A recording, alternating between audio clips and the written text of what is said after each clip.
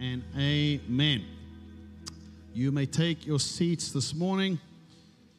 Can we give a little hand to the band this morning? It's, I don't know that there's anything quite like worship. It's absolutely magnificent, and it's so awesome that we get to come together in one place like this, and we get to declare God's truth in unity together. There's something very powerful about that. I was saying to the youth on Wednesday night that specifically when you are not sure what to pray, then worship is a little bit like a cheat code. It's like it just puts you in a position where you can allow somebody else's cry to become yours. And when you're doing it in unison with other brothers and sisters in Christ, all of a sudden something that seems so simple becomes so significant and becomes so powerful. So I thank you guys for that this morning. It is so awesome to spend time in the presence of the Lord. Okay, so we are continuing on our journey in regards to feelings.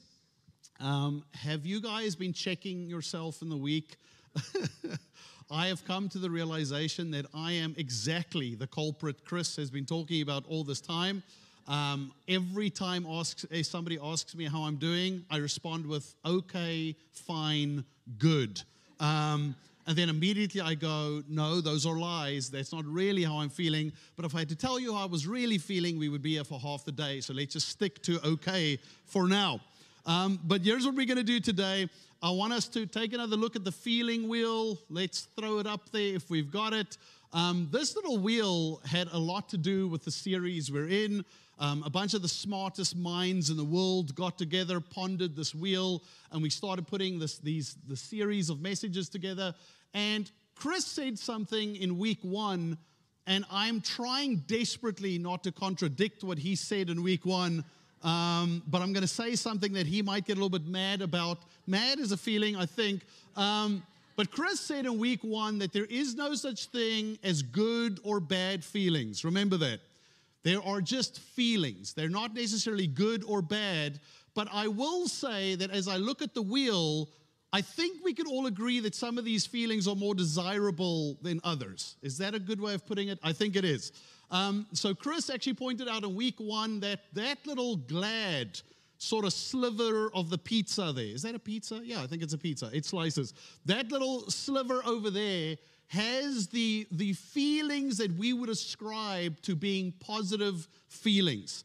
Those are the feelings we look at and we go, man, if anything, those are probably the feelings we want in our life. So what we're going to do is over the next 2 weeks, we're going to look at gladness. We're going to have part 1 and we're going to have part 2. And today what I'm going to do is I'm specifically going to jump into calm, content, secure, hopeful. I decided that I would preach the message about the things that I am the most not. Calm, content, secure, and hopeful. But I think we can all agree as we look at those feelings on that board that those are positive feelings. Those are the feelings that most of us would desire to have. But what I want to do today is I want to take a look at what happens when we experience positive feelings connected to negative things. Negative feelings or feelings that are not so desirable at times can be the most appropriate. For example, if you have lost a loved one, it is perfectly appropriate for you to feel sad, for you to feel angry even, for you to go through a period of mourning. And we will dive into that later in the series. But there are times where we are going to feel certain feelings attached to certain things that are actually very destructive things. And I want to tell you that is probably the most dangerous place you can get yourself in. One of the most dangerous things that can happen to you is you start to feel positive about things that are going to affect you in a very negative way. A good way for me to summarize this is in Homer's Odyssey, Odysseus has his men strap him to the mast of his ship and plug their own ears with wax. This is so that none would be able to hear the reach of the sirens' attempts to lure them to their deaths with their sweet song as they sail past. You've heard the story, you know the story of the sirens singing such beautiful, alluring, captivating songs that the sailors get so enraptured by the feelings and the beauty of what's going on that they actually sail right into their death. The great theologian Sheryl Crow said it this way, and I changed the lyrics a smidge to be Christian appropriate, but she said it this way: if it makes you happy, it can't be that bad, right? Makes sense. But then she says this is where she gets deep. If it makes you happy, then why the heck are you so sad, right? If it makes you happy, if it makes you feel good, surely it can't be that bad for you. But here you are doing all the things that make you feel happy, but somehow still you're actually very, very sad. And that's really exactly what we are going to dive into today, is this. Good feelings connected to bad things will seduce us into destruction if we are not careful. Good feelings connected to bad things or destructive things can actually lead us to a very dangerous place if we are not careful. Feelings can be a great indication of where it is we're at in life. It can also be one of the most deceitful things we're ever going to encounter. And this is why we always have to make sure that our feelings is not the thing we stand on, but God's word and God's truth is ultimately what we run our lives on. So what I want to do today is we're going to take these four sort of primary feelings connected to gladness, and we're going to take a look at them, and we're going to take a look at when they are inappropriate or when they are dangerous. So the first one we want to look at this morning is the feeling of calm. Calm, as defined by the dictionary, is not feeling nervous, angry, or other strong emotions. I can honestly tell you that calm sounds amazing, does it not? Give me calm. Put it directly into my veins with a drip attached to it. I want some calm in my life. I can honestly say that I think being calm is probably one of the most desirable feelings that we can ever feel or experience. And according to the dictionary, when we really look at calm, calm in a lot of ways is the absence of other strong feelings or other strong emotions. So how is it at all possible that being calm is ever a negative thing or ever a bad thing? The feeling of calm is dangerous when it leads to apathy concerning lost and hurting people. The feeling of calm is a dangerous feeling when it leads to apathy or it leads to non-action when it comes to the lost and hurting people in our world. Come with me to Luke 19 verses 41 to 44, and it's speaking about Jesus, and it says this: as he approached Jerusalem, he saw the city, and he wept over it. Jesus felt overwhelming emotions as he looked at the city of Jerusalem and said, if you, even you, had only known on this day what would bring you peace, but now it is hidden from your eyes. The days will come upon you when your enemies will build an embankment against you and encircle you and hem you in on every side. They will dash you to the ground and your children within your walls. They will not leave one stone on another because you did not recognize the time of God's coming to you. Jesus, as he travels, looks at Jerusalem and he sees lost and hurting people. Jesus knows that he will be rejected, but Jesus also knows that he is the only way to true life and true abundant life. So as Jesus looks out at the city, and as Jesus sees a whole bunch of people that will eventually reject him, his heart is broken and he is overwhelmed with emotions as he starts to cry. John 1 verse 11 says, he came to which was his own, but his own did not receive him. Jesus' heart breaks for the unsaved. His heart breaks for the lost and the hurting. Jesus is not calm when it comes to those who do not know him. He is overwhelmed with emotion. The original Greek word for Christian is actually Christianos, which comes from two Greek words, Christ and chin. The word Christ means anointed, and chin means little. So the word Christian literally means little anointed ones or little Christs. I want to tell you this morning that if Jesus' heart breaks for those who don't know Him, then as a church, we are called to also be in a place where our heart breaks for those who don't know Him. As the body of Christ, we are called to reach the poor, not only the poor in spirit, but the poor in flesh. Ask the poor, they will tell you who the Christians are, Gandhi said one time. Church, we can't be calm when it comes to a world that is hurting and lost and broken, but we need to get to a place where our hearts break the same way God's hearts break for those. I said this to Linda a while back, and I'll say it now too. I've given this a lot of thought, actually. We can get very, what's the word I'm looking for? In church, sometimes we can get very idealistic, and we can make statements that sound great on a Sunday.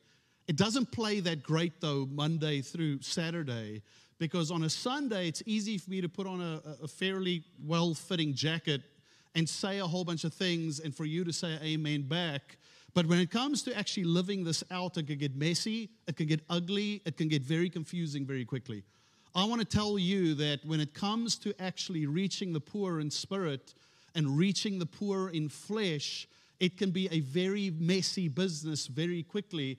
And one of the things that I've realized about myself is, and I'll just confess to you right now, I've realized that the person I actually want to help is the person that looks like me. No, it's true. It's really true. I'm getting deep and philosophical here, so just hang on to your bootstraps. But I fundamentally believe that when we say we want to help those less fortunate than us, what we're saying is I want to help me, but I want to help me who just hasn't put it together yet. If we had to be honest with ourselves, we don't want to help those that have made decisions that we would never make, that hold beliefs that we don't hold, that do things that we would never do, that act in ways that we would never act. The truth is that when it comes to helping the poor, very often we actually have this idea of, I'll help me, but I don't know if I'll help the person that's completely different to me. Why does this become problematic in 2022? I'll tell you why. Because never before, do I believe, have we been taught in media, all over the place, we are being taught that if someone looks different to you, they are your enemy. We are not taught any longer that there's such a thing as we all look different and we all are different and we're all unique with our own things. We are fundamentally being taught that if we think and act different, we're actually enemies. But here's what I want to say to you this morning. When Jesus cries for the lost and the hurting in Jerusalem, He is literally crying for the people that are going to crucify Him a week later. He's crying for the people that are not just have a different opinion to Him. He's crying and He's broken for the people that will literally crucify Him. I don't know if there's anything more spectacular than the moment Christ is hanging on the cross and He says, Father, the very people that are spitting on me and mocking me and beating me, I pray that you forgive them, for they do not know what it is that they do. So church, this morning when we speak about reaching the poor, it's easy to say yes and amen, but in reality, it's a very difficult thing. As a matter of fact, I'm going to tell you, I think it's impossible. I actually think it's impossible, and I think when it comes to really having a heart to reach the poor, it cannot be an obligation thing. It has to be a compassion thing. Can't be an obligation thing. And if you read the Gospels and you see how Jesus does things, it never says that as Jesus was walking, He got moved by obligation and then He healed the person. Never says that. You never see Jesus walking, and as He walks past the man in need, Jesus feels guilty because he heard a sermon on Sunday, so He turns around and does a half-hearted thing. Never says that. It says Jesus is moved by compassion. His heart breaks for the lost, and it's in that space of compassion that Jesus reaches the poor, reaches the lost, the hungry, and the broken. So I would say this to you this morning, If you are feeling completely complicit or calm around reaching the lost, that is not a good feeling to have. But I don't think the answer is for you to put this on your to-do list and to rush out here and to try to be that person. Rather, what I think is appropriate is for us to sit here this morning and go, Holy Spirit, I pray that you open up my heart. I pray that you give me a heart. Actually, let's do that right now. Father, I want to thank you this morning just for who you are, Lord. Father, I thank you that you did not give up on me. I thank you, Lord, that when I was your enemy still, you saw me, you loved me, and you reached me. Father, I thank you for the countless people you sent across my path that loved me in spite of me, Father. I thank you, Lord, for your mercy and for your grace. Lord, I pray that you will give us your heart, your compassion, and your desire for lost people. In Jesus' name we pray. Amen. Let's move on here. The next feeling is a feeling of being content. To be content is to have a level of satisfaction. I can't get no satisfaction, but I try. Once again, I would say that this is an incredible feeling to have in a world that is never satisfied with anything. Let's be honest, we're never content. We're never satisfied. And I am the chief sinner, I've come to realize. There's just never satisfaction. So the reality is, being in a place where we are actually satisfied and we are actually content, I believe is actually a very godly thing. And I want to show you a portion of Scripture where this is extremely positive.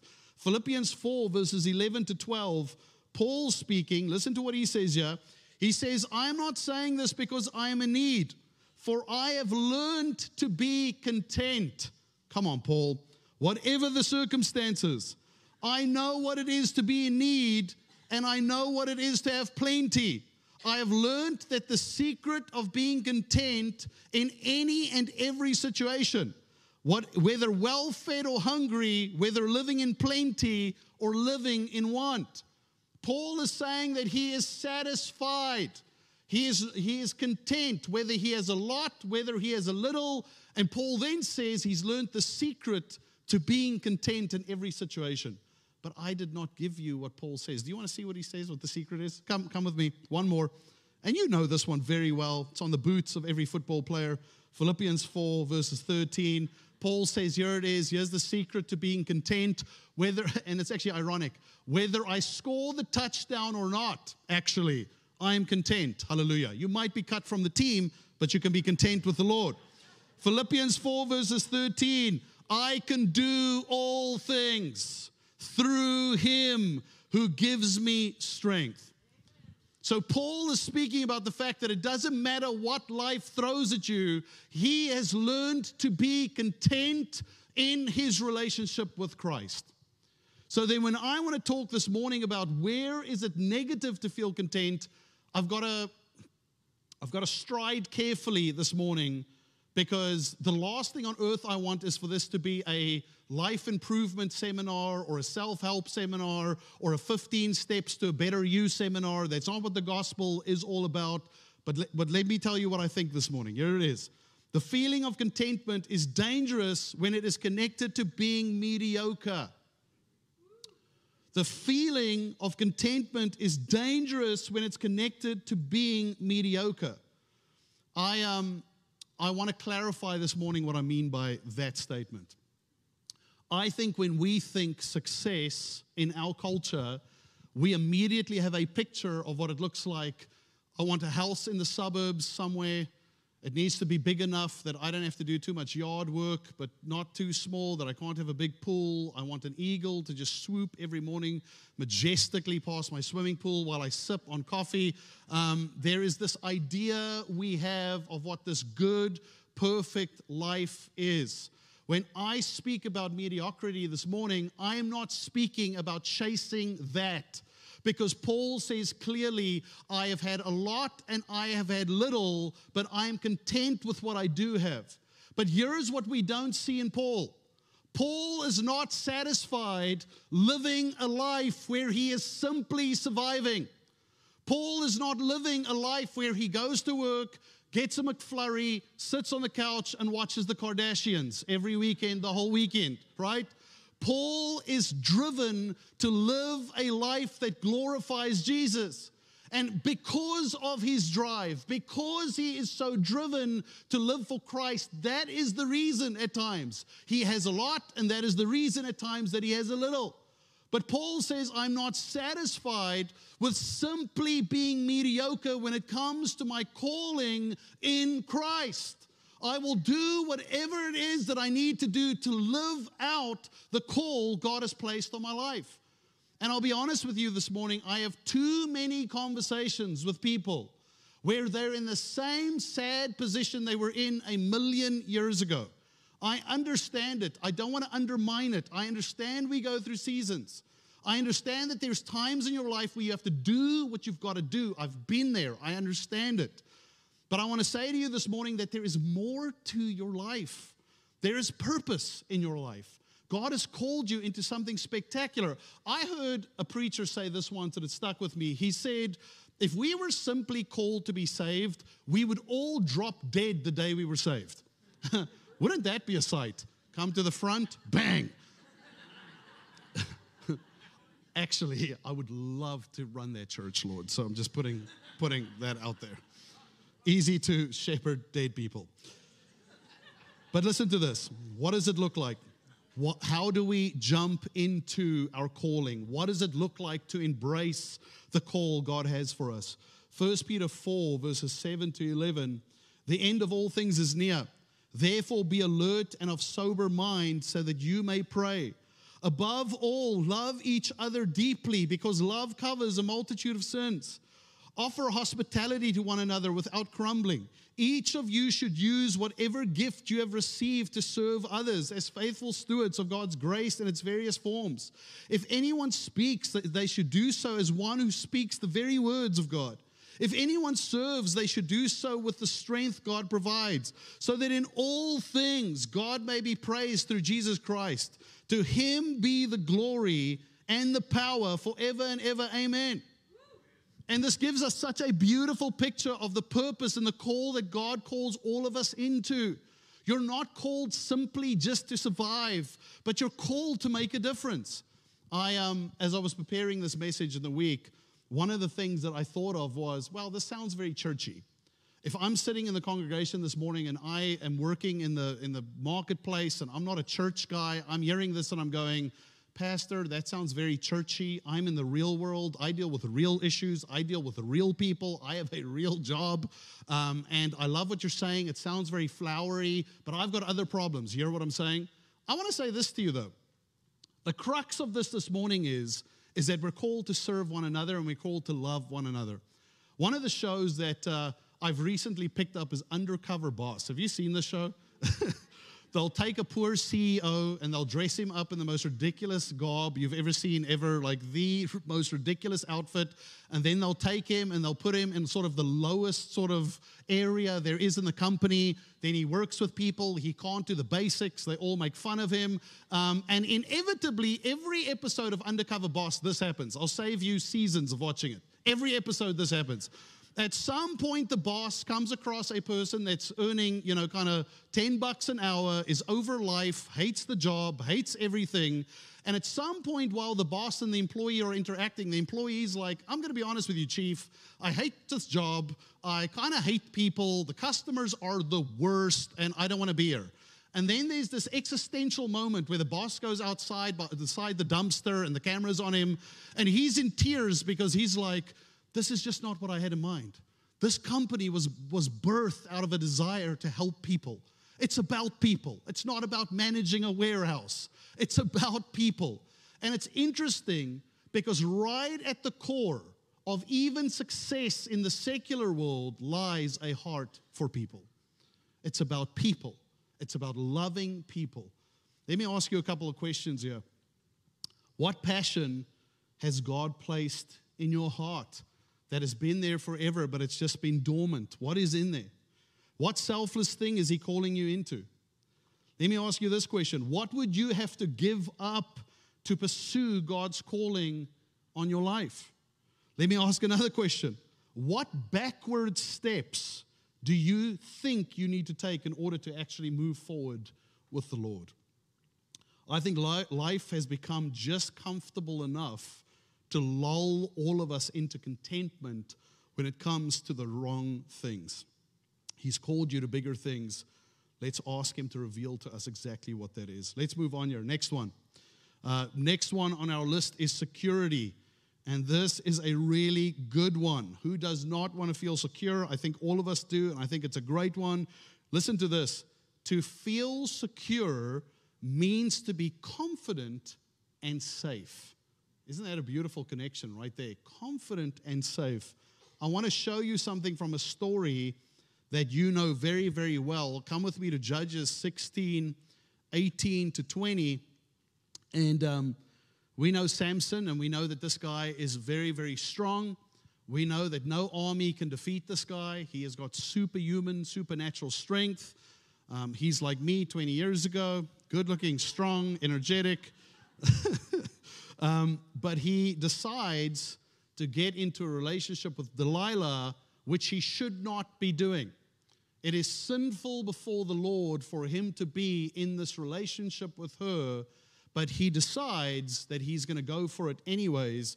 And look at what happens here. When Delilah saw that he had told her everything, she sent word to the rulers of the Philistines, "Come back once more. He has told me everything." So the rulers of the Philistines returned with the silver in their hands. After putting him to sleep on her lap, I want you to think about that word security again.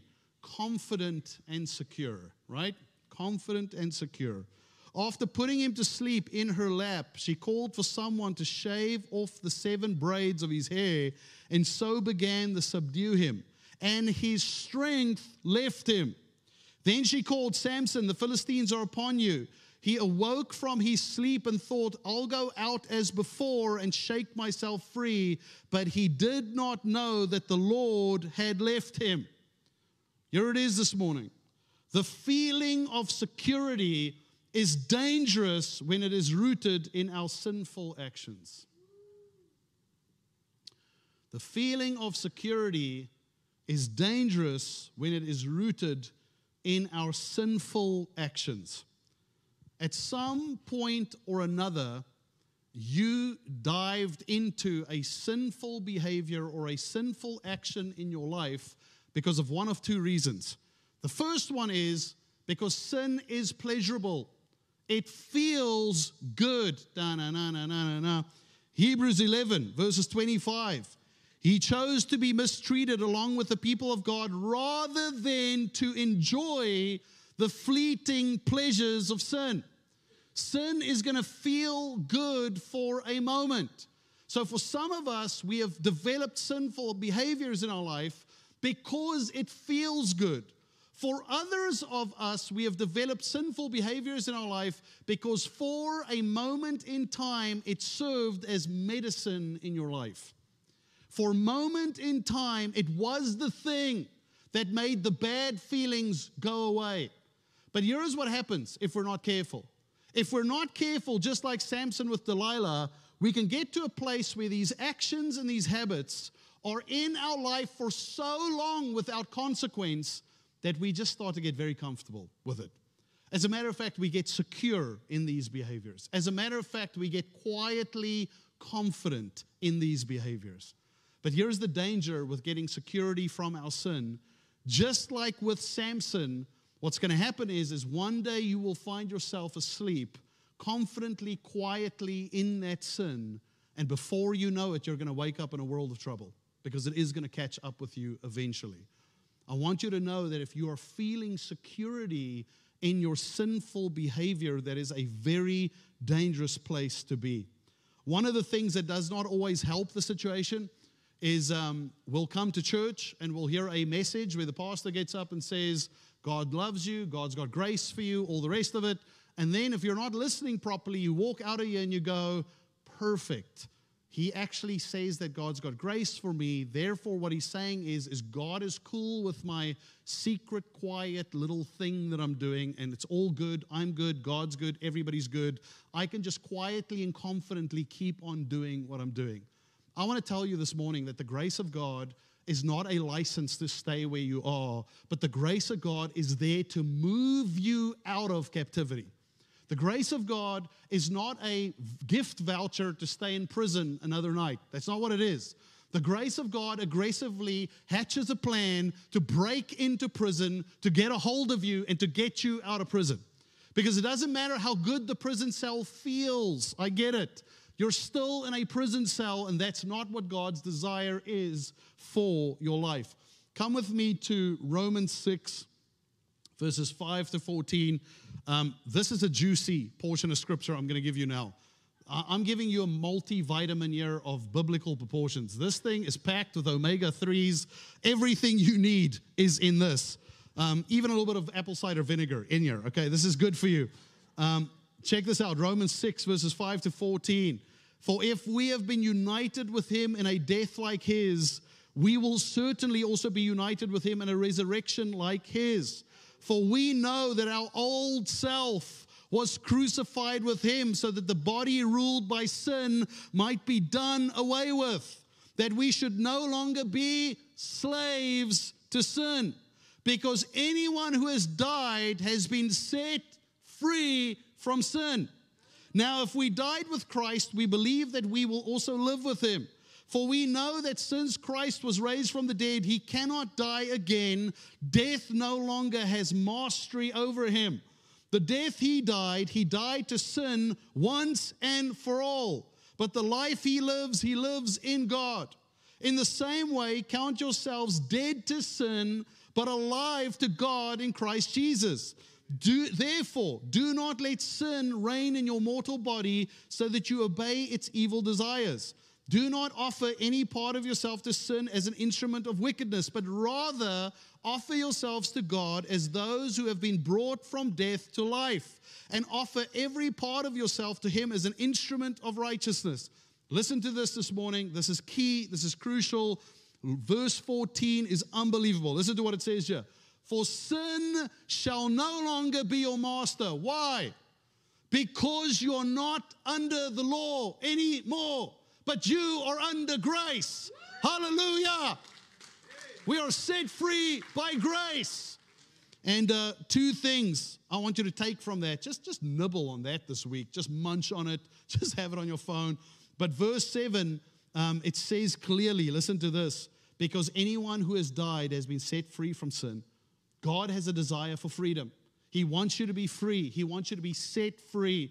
And then verse 14 tells us so beautifully and so clearly that it is his grace, it is his love, it is his mercy, it is his forgiveness that sets us free. Let us not become secure in the sin that has maybe become a part of our lives. So last one I want to look at this morning is this. And this is a difficult one to find negativity around, but this is my job. I find negativity everywhere, so I managed to do it this week. But I want to look at the last one, and it is hopefulness. Hopefulness. I don't think that there is anything that is more beautiful or more incredible than hope, but I think that that is also partially the problem with hope. Hope is exceptionally powerful, and if hope is placed into the wrong things, it can be absolutely detrimental to your life. So there's two things that I fundamentally want to place my hope into. As I live this life, in my moments of weakness, there are two things that I tend to do, two places I tend to put my hope. I'm going to give them to you. Hopefully you struggle with the same thing. But the first one is this. The first place we should not put our hope, if your hope is in this, your hope is misplaced, and that is your idea of what the future should be. Oh man, we're such good planners, aren't we? Little planners. We make our little plans. Listen to this, Proverbs. And before you get too judgmental, yes, I'm not organized, but I do have the occasional goal and plan. So whatever, don't look at me with those eyes. Proverbs 19, verses 21. Many are the plans in a person's heart. I love how the Bible says this. Oh boy, you got lots of plans. Good job, little Johnny. Lots of plans. But it is the Lord's purpose that prevails. We've got many, many plans. And we've got many, many things. But I'm telling you right now that if your hope is placed in your vision of the future, you're going to find yourself in a very sad place. Our hope cannot be in our idea of what the future is. Rather, our hope has to be placed in Christ. Whether I have a lot, whether I have little, whether it's easy, whether it's difficult, whether I move into that cul-de-sac or don't, whatever happens, I am content in Christ. I am not hopeful in my own ideas of what the future holds. I can tell you right now that the older I get, the truer this becomes. I remember at one point, Linda had this bucket list thing that she wanted to do. I'm going to be real with you. I kind of knew it was ridiculous right out the gate, but you play along as you do.